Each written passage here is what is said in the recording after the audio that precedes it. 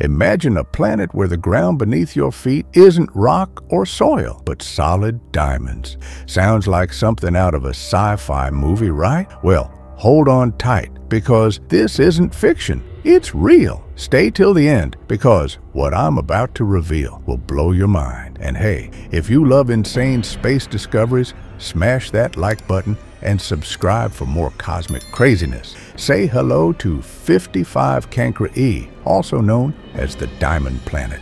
Located 40 light years away, this exoplanet is twice the size of Earth. But here's the jaw-dropper. Scientists believe that its core is made almost entirely of pure carbon, compressed under extreme pressure, turning it into a literal planet of diamonds. Before you start planning your space mining mission, there's a tiny problem.